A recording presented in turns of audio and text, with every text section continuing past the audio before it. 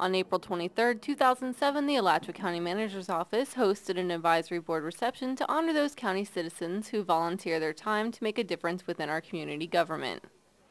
Well, the whole advisory committee process is one of the best things I think that Alachua County has going for itself. It's a two-way street. Citizens come in and the commission and the county get the benefit of their collective experience and wisdom, and at the same time those citizens get a chance to learn about county functions and county government.